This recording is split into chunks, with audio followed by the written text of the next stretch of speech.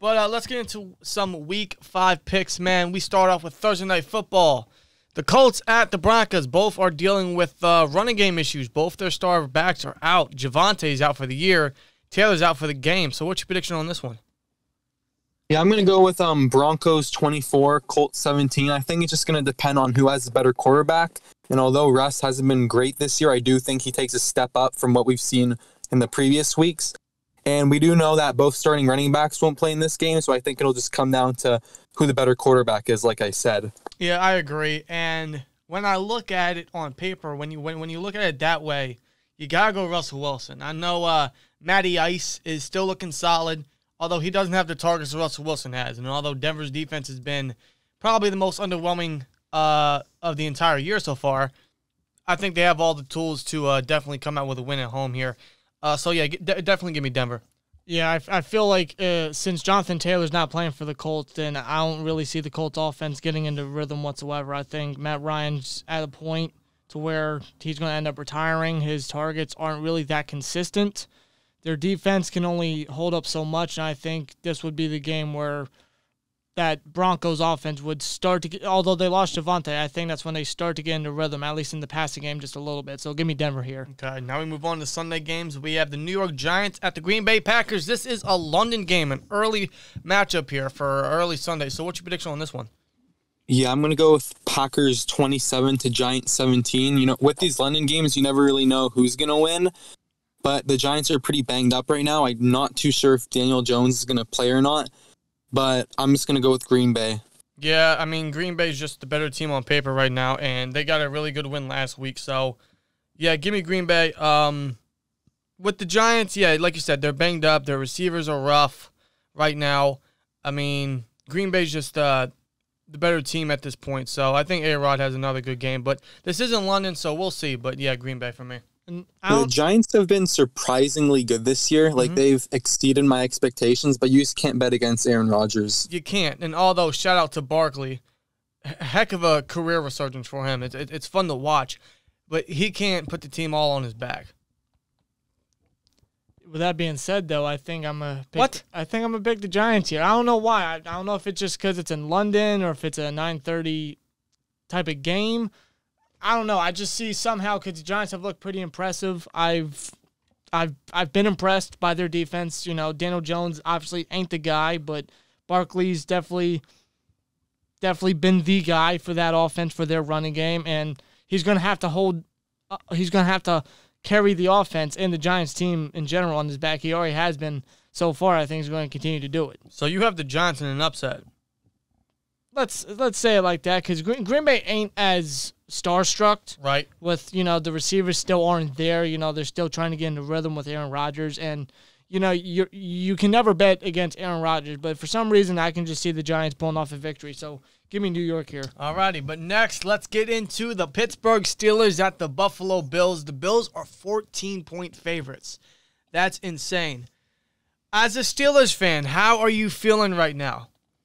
Yeah, I know this is probably not what everyone wants to hear, but I got the Bills winning 34-20. I don't expect the Steelers to be able to contain the Bills' offense, especially with how bad they've looked on defense and all the injuries they have so far. Like, we don't even know who's going to be playing in the secondary. I think it'll be an up-and-down game for Pickett. I definitely think he'll have his flashes. But I thought, overall last week, it was pretty good. His only incompletions were those 3 interceptions. One of them was just a Hail Mary, and there was the pass to Freiermuth, and I believe the other pass to Claypool, which he should have caught. But other than that, I thought it was a pretty good game by him. Right. And I'm excited for Kenny Pickett to get his first start here. I don't know what to expect, but I'm coming into this game a lot more excited than I did every other game this past season, or just because, let's see what the kid's got. I mean, it's a rough game for him to have his first career start in. It's Buffalo. But, yeah, I got to go Buffalo as well. I mean, we're just trying to be realistic here. The Steelers could pull off an upset. It just seems like one of those games where somehow, some way, the Steelers pull it off. But as long as T.J. Watt is out, I don't know how much longer that defense can stand strong. So, yeah, give me Buffalo. Yeah, and unfortunately, I think the Steelers continue their losing streak without having T.J. Watt on the team. Yeah. Or not playing, so it's just hard to bet against Buffalo. You know, the Steelers, I do think they will remain competitive with Kenny Pickett in there, and the defense tried to do as much as they can. But against this star-struck Buffalo Bills team, it's really hard to hold them down. So give me Buffalo here. Right. Yeah, and I saw a stat on Twitter. The Steelers have yet to win a game without T.J. Watt playing, so I thought that was pretty interesting. I think if the exact record is correct, I believe it's 0-7. Yeah, that's what I think I saw too. Yeah, I mean, that's bad. It's rough. And that goes to show you how impactful TJ really is, man. Yep. I don't know. We might be going to 0-8. We might be 1-7 before the bye, honestly, looking at it. But Kenny Pickett's getting his first start, so I think we're all excited. But we shall see what this team does. Next game, we have the Los Angeles Chargers at the Cleveland Browns. The Browns just lost to the Falcons, and the Falcons didn't really do anything in that game statistically. So what's your prediction in this one?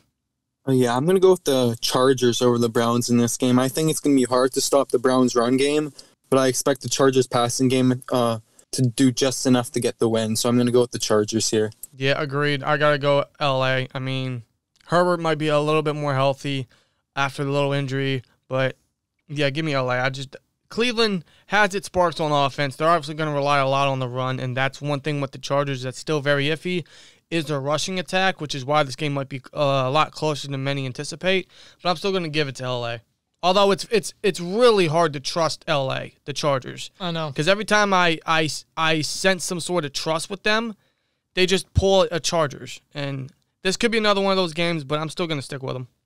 Yeah, I mean, I think in the end, Chargers will pull out a victory. This game, I do think, will be a lot closer than I think a lot of people are going to be thinking. Mm-hmm. I think the running games for both teams are going to be top-notch. The passing game, I mean, Justin Herbert's Justin Herbert. Jacoby Brissett, he's been a very serviceable quarterback throughout the past 4 weeks, but I think the Chargers defense finally does something and tries to get some turnovers, tries to get some sacks, and limits the Browns' offense and limits the running game. And I think the Chargers get the victory here on the road. Right. This could be an even matchup, though, so it should be a fun game to watch.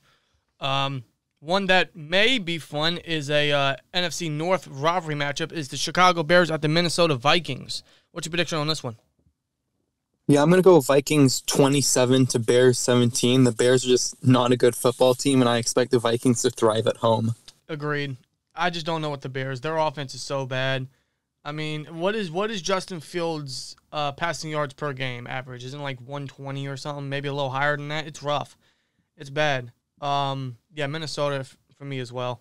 Yeah, I mean, enough said. I don't trust the Bears. I mean, they hardly have any weapons. They have talent, but they're not consistent. I mean, they are legit in a rebuild. Yeah, I mean, that's what they're going to need to be in, to benefit Justin Fields' career and the Bears franchise down the road. But give me Minnesota here. I just don't see the Bears really putting up too much of a fight. No. One team that is putting up a lot of fight, their record may not show it, but the points on the board sure do, is Detroit, man. They go to New England to face the Patriots, the Lions, the Patriots. So what's your prediction on this one? Yeah, I'm actually going with a Lions win here. I'm going to go Lions 27, Patriots 24. I know this might be an upset to some people, but I don't think it is. I know that the Lions defense hasn't been too great, but the Patriots offense is by no means elite. And I think the Lions have a strong run game going for them right now, and I think that'll carry them to victory. Agreed. And I don't know if Hoyer's going to be playing this one. If not, I would imagine Bailey Zappi, the rookie, will be getting his first career start if that's the case. He looked decent when he had to come in for Hoyer last week, but it's Detroit. I mean, their defense has been terrible. It's been the reason why their record is as it is, but their offense is showing that they can definitely put points on the board and have fight, even with Jared Goff leading the way. So it's arguably the number one scoring offense. As a matter of fact, I think it actually is ranked number one right now. Is it really? Yes, but their defense is 32nd. That explains a lot. So, but nonetheless, give me Detroit. Yeah, I mean, I think the Patriots can keep up a fight, because Matt Patricia is I think he's a play caller for the Patriots offense, so he's familiar. Obviously. Matt Patricia? Yeah. I thought he'd be the defensive coordinator. No. He's the offensive play caller for the Patriots. Matt Patricia, the former defensive coordinator and Lions head coach. Yes. Is an offensive play caller. Yes. That explains why the Patriots offense is bad. It's not good. Nonetheless, I don't even think Matt Patricia, since he knows the Lions, I don't think he's even going to help. This is a different Lions team. Exactly. The Lions are definitely a team that's growing and to definitely keep an eye on. Give me Detroit. Wow.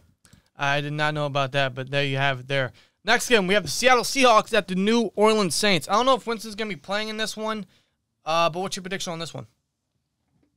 Yeah, I think it's going to be a close game. I got Saints 23, Seahawks 20. I like the Saints defense a little more than the Seahawks defense, and I expect them to be able to put up just enough points to win. Yeah, I mean, I got to go New Orleans as well. This was tough for me. I almost wanted to side with Seattle because somehow, some way, Geno Smith's actually looking pretty decent. They had a hell of a game last week versus the Lions where they actually pulled it off. What was the final score? 48-45 or something like that? So yeah. I could see them doing something similar against New Orleans, but their defense is much better than the Lions, clearly.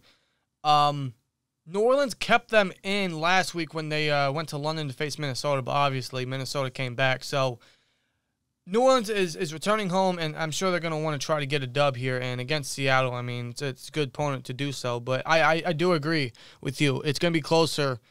It's gonna be a really close game, but still give me New Orleans here. Yeah, I don't know if Winston's playing. I don't know if Michael Thomas is playing. I don't know if Kamara's playing because all of them were out last week. If they get Michael Thomas back, that's gonna be a big add, regardless who's at quarterback. Oh yeah, no doubt. I know Olave is having a really good rookie year. And Jarvis Landry's in there. He's a handy guy as well. Right. So I mean, it's gonna open the offense if he does play. And even when they had those guys out last week, they still kept it close against Minneapolis. And I think in this game against Seattle, to which I don't think their defense is as good as Minneapolis, I think even if Winston and other guys don't play, I think they still get a win, though. Right. I think New Orleans gets a victory here at home. Next game, we have another rivalry matchup. This is going to the AFC East. We have the Miami Dolphins, where Tua is officially out. Teddy Bridgewater will be getting the start at the New York Jets, who just beat the Steelers. So what's your prediction here? Yeah, I'm going to go with the Dolphins over the Jets. I don't think the Dolphins should have an issue putting up points, even with Bridgewater at quarterback. They got one of the best wide receiver duos in Hill and Waddle, so those guys are obviously going to get open and make plays.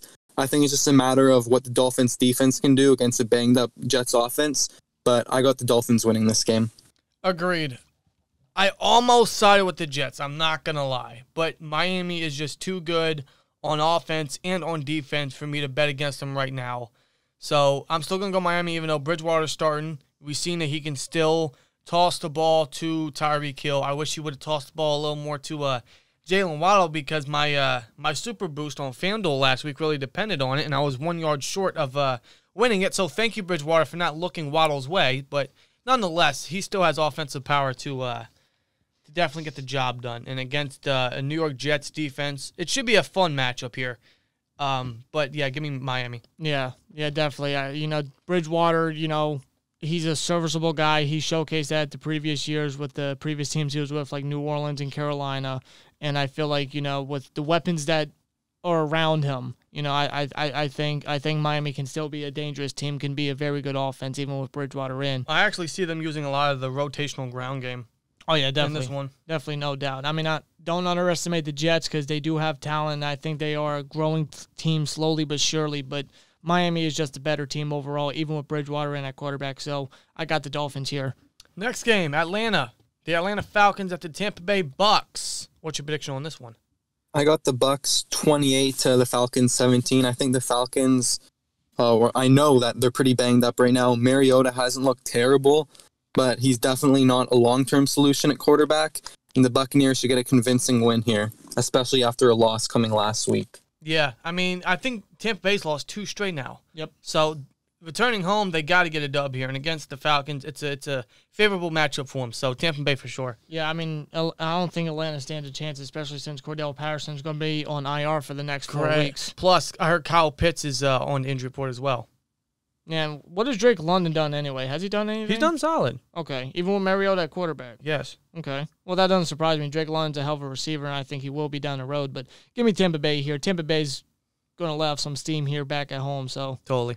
Yeah. Next game, the Tennessee Titans at the Washington Commanders. What's your prediction? I actually got the Commanders over the Titans for this game. I just think the Titans lack in the passing game, and the Commanders' defense should be able to limit Henry enough and put up enough points on offense to get the win. Interesting. That could be an upset for sure. I'm going to go with Tennessee, though. I think they definitely as they are going to have to all season, rely on Derrick Henry. Mm-hmm. See, with Washington's defense, they clearly have the talent. It's stacked amongst almost every position. It's just they're not executing.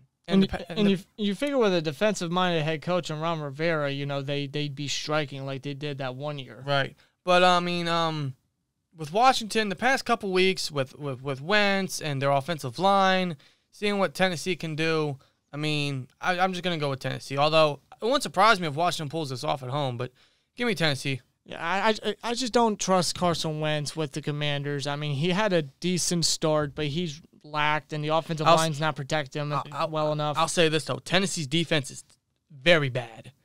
And seeing what McLaurin can do, obviously Jahan Dotson's having a good start to his rookie year. Yeah. They got weapons. Antonio Gibson, J.D. McKissick's stepping up in the ground game. I think we're getting Brian Robinson back at some point. So, yeah, Washington could pull this off.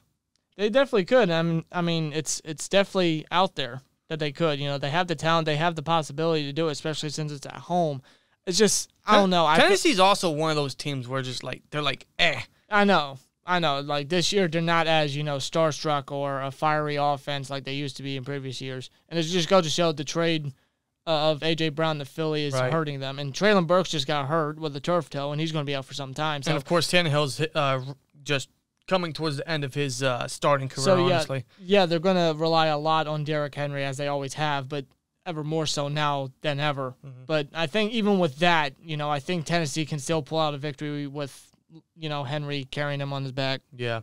Next game, we have the Houston Texans at the Jacksonville Jaguars. What's your prediction? I'm going to go Jaguars 24 to Texans 17. Lawrence has looked pretty good this year.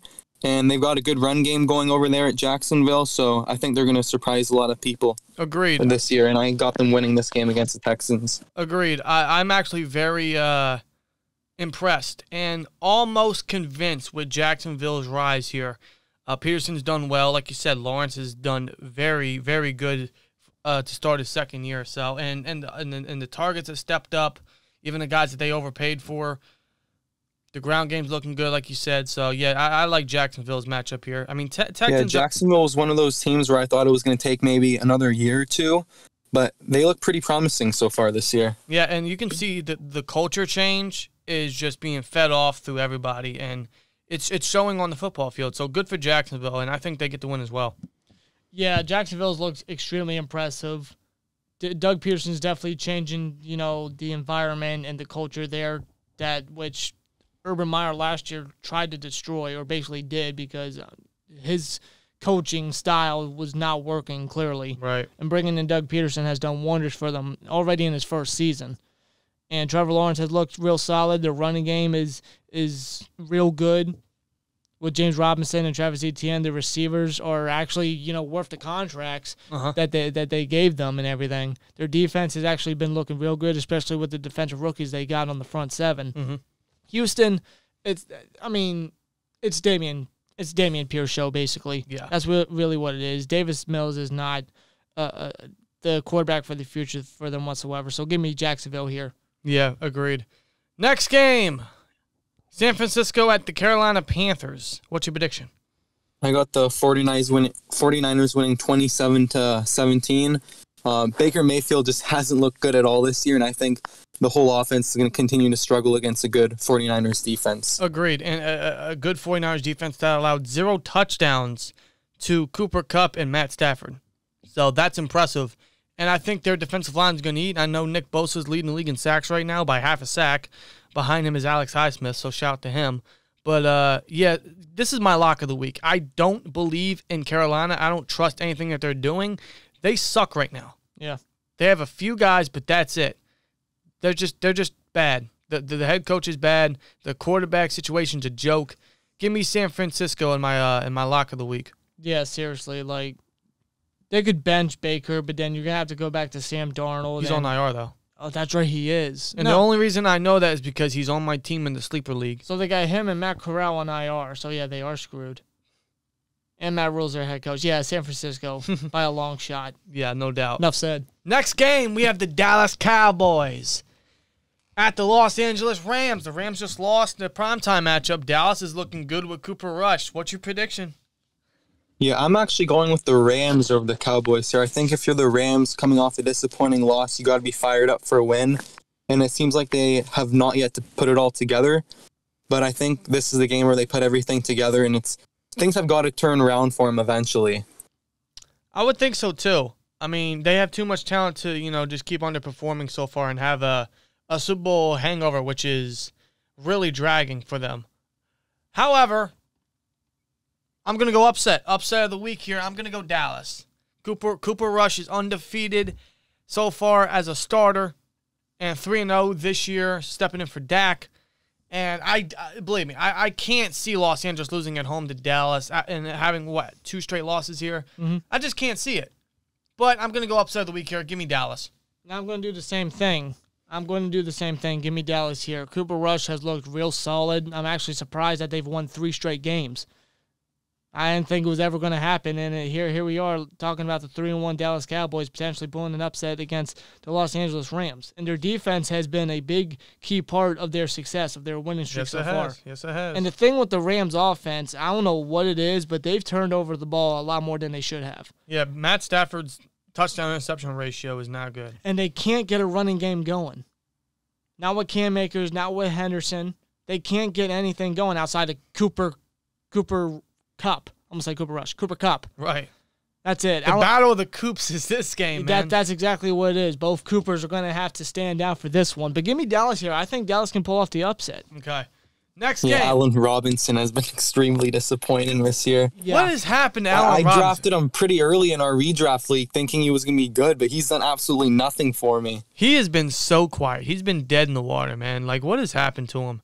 Like, we were thinking, he's finally with a good quarterback, the best quarterback he's had his entire career. And honestly, it's not looking that way right now. Like, I was thinking the same thing about DJ Moore because I drafted him pretty early too, but that hasn't panned out at all either. Wow, that's rough. Ooh, that's rough. I don't know, man. They gotta get Allen Robinson going. Matt Stafford needs to start looking his way, or I don't know if Robinson needs to step up his game or what. But you got Kupp and Robinson on each side. I mean, the offense should be striving. So maybe this is the game they start kicking it up a bit. I mean, one's going up against Javon Diggs, so yeah. Well, Diggs has looked solid, actually, this year. Yeah, there's going to come a game where he's going to budge and let out a lot of yards. It's probably going to be this one. Right. We'll see, though. Anyway, next game. We have the game of the birds here. We have the Philadelphia Eagles at the Arizona Cardinals, man. This should be a pretty interesting offensive showdown. At least that's what you would think, but then again, it's Arizona. So what's your prediction? I actually think this is going to be the closest game of the week. This was pretty hard for me to predict, but I'm going to go with the Eagles over the Cardinals. I think if the Cardinals can get their run game going, they might have a better chance, but for now, I'm going to roll with the Eagles. Yeah, I mean, it's hard to not roll with the Eagles. They're looking very good right now. Hurts is really on the verge of looking legit if he isn't already. I mean, the receiving core is great. They're actually getting a ground game going with Miles Sanders every now and then. We know Hurts can use his legs. The defense has stepped up.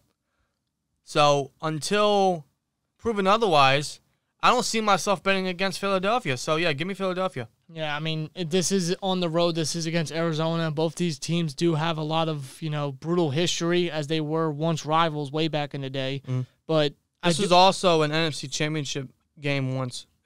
For the 2008 championship game? Yes, it was, where Arizona won, and we knew what happened in Super Bowl 43. But Arizona, I think they keep it close. I do think they remain competitive, but Philly's just on a hot streak right now. They're the only undefeated team in the NFL currently. Mm-hmm. I think they keep it going. Jalen Hurts is looking fantastic. The running game is getting going finally with Miles Sanders. The receivers are literally out of this world. Right. Their defense, I mean, the additions that they've done in the offseason, they're paying off big time. So give me Philly here.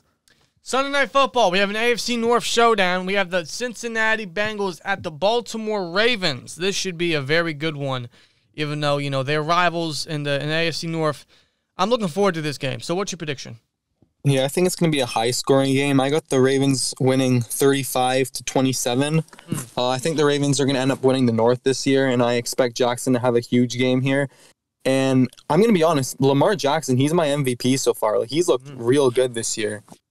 Honestly, I don't blame you for that thought, and I see why you say that. Lamar Jackson has really put the Ravens on his back and is looking probably the best he has in his entire career. And honestly, it's a faster start than his MVP year. Yes, it was. So props to Lamar Jackson, honestly. And Cincinnati, they're starting to get some wins back. They're still I believe they still have a losing record, so they can't really afford another loss here. Otherwise, they're going to continue on that losing record early on into the season. But I got to go Baltimore. Now, I don't trust that defense, and we know Cincinnati has a high-powered air attack offense. So this very well could be a very fun shootout on Sunday night. But I'm still going to go Baltimore. Okay. It's at home. Lamar's looking great. JK's getting involved now.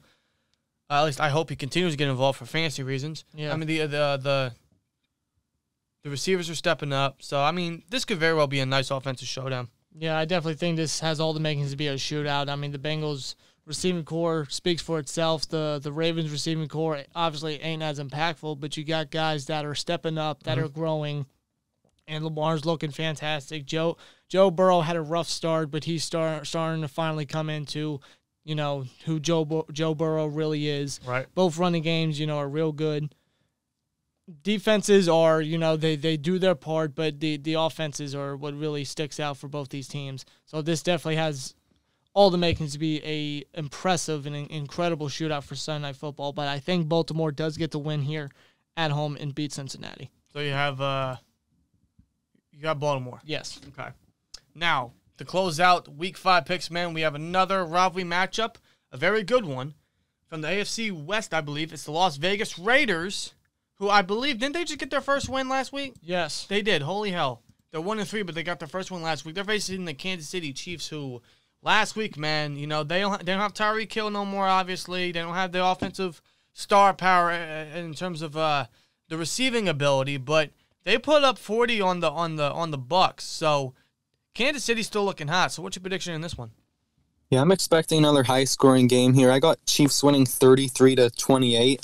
I think they end up doing just enough for the win, and I think Mahomes has another huge day like last week. Agreed. And, he's always had a great history versus the Raiders. And with the Raiders, they got a good win last week. They got their first win. I think that that parade's going to, be very short-lived because, I still don't trust Vegas. They had a great offseason, but their head coach is the wrong guy to go with. They're facing Kansas City. It's a rivalry matchup, so it might be a little closer than anticipated, but right. I'm still going Kansas City. There's been times where the Raiders have had, the Chiefs' number and Mahomes' number and gotten one against them, but for this time around, although the Chiefs lost some guys, it goes to show that they don't need them, that they're still a high-powered team in general. And the Raiders, they got the talent, but they're just lacking right now. Mm-hmm. And it's hard for me to see the Raiders get a second straight win against Kansas City, who's looking fantastic. So, and it's prime time in Arrowhead. Yeah, I do think the game can be close, but give me Kansas City. Right. Anyway, guys, that is our Week 5 picks. Again, huge thank you to Alex D. Stay Black and Gold from Discord chat for his time and for his predictions, man. Glad to have you on the channel again, brother. Yeah, thanks for having me. It's always a good time. Absolutely, man. And, of course, you're welcome next year. As good luck to you in the Cam Hayward jersey giveaway, since you are now officially entered for joining us for weekly predictions. Otherwise, you may join us for the outro. So, Rob, sign us out. Like, comment, subscribe, and we'll see you later. Peace!